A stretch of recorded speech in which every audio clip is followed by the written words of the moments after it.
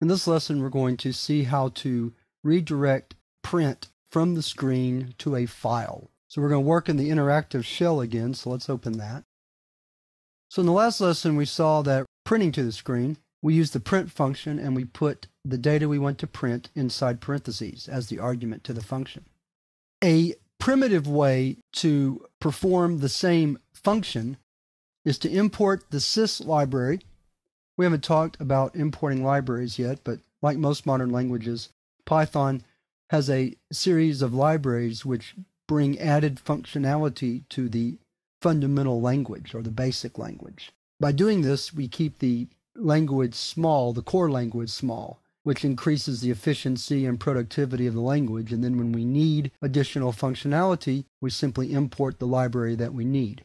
So to see how the print function works, we have to import the sys library to get at one of the objects of that library, standard out, and it has a function write. In this case, we want to put a new line in there to write out data to the screen. So the print function is just a easier way of doing import sys.standardout.write, and then the data that you want to write out to the screen. But with this in mind, we can redefine standard out. It's just by default going to the screen, but we can redefine it.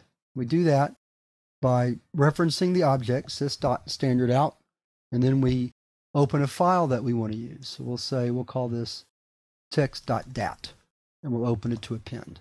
So now when we say print hello, notice it didn't print anything on the screen.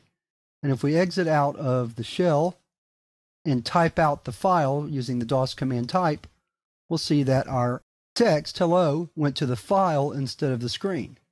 And every other time that we use the print command in that session, then it would have sent that output to the file. Now, we close the session by typing exit. So now when we open up the shell again, we haven't redirected output to sys.standardout, so it's still going to the right place. Let's do it again, like so.